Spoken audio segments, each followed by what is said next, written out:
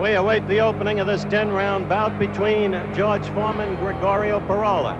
If you're viewing in color, Peralta in the white trunks, Foreman in the blue and black and white. Peralta in the light trunks, Foreman in the dark. Foreman at 213, Peralta 198. Peralta, white trunks, Foreman, blue. Either way, Foreman keeps using the left, and Peralta coming back with two quick lefts. Peralta is largely a left-hand fighter, left-arm fighter. But a good competitor, very smart. George coming out quickly after Peralta. Quick attack under the instructions of his manager, Dick Savage. Took Peralta by surprise momentarily. No, don't be misled. Foreman was off balance. Peralta didn't get to him.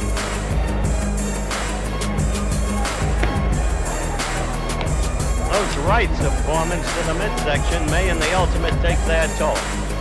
Seemed to do nothing at the time. A left by Foreman getting in there, but Peralta coming after him. Good left to the midsection by Peralta.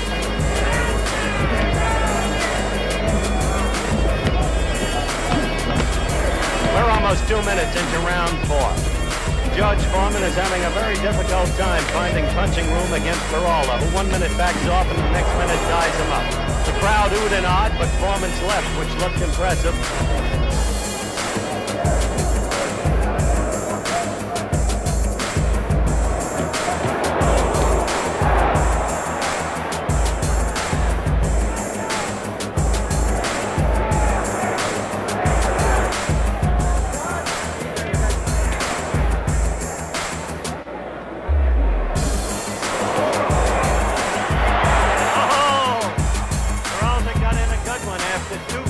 By Foreman. Peralta counterpunch with a good one. Peralta suddenly using the right. That's the second time in this round. Really the first time in the bout that Peralta showed a right. Good combination by Foreman. Coming in strongly against Peralta now. Using his experience to tie Foreman up on the inside. Never to give Foreman the leverage for the thunderous lefts and rights that he was able to use as an amateur in his first 15 professional fights. Now Foreman got in a good left and a right to hurt Peralta. Peralta was hurt.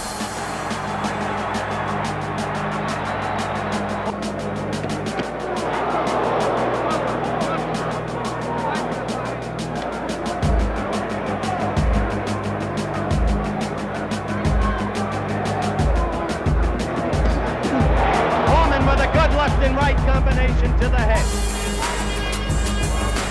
Drawing upon inner resources, trying to end it if he can. Less than a minute left in the fight.